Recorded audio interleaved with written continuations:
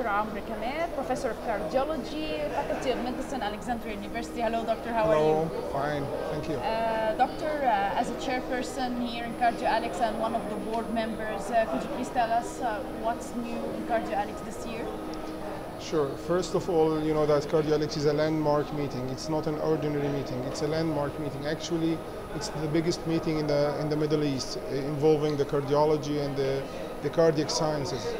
And it's an overwhelming event because you know that the field of cardiology and cardiac science is very and rapidly evolving. A lot of techniques, a lot of technologies, a lot of new things for the sake of the patients and their lives. Okay, Doctor, is there any new, did you present anything new this year?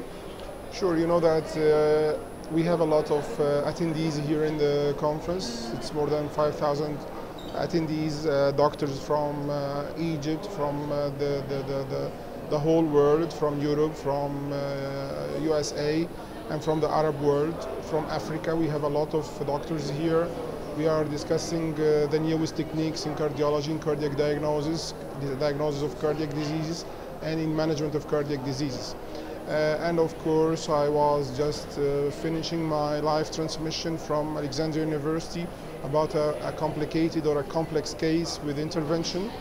And we offer the patient the great benefit by the newest technology in imaging and in intervention by the newest and most updated technology in the field of cardiac intervention.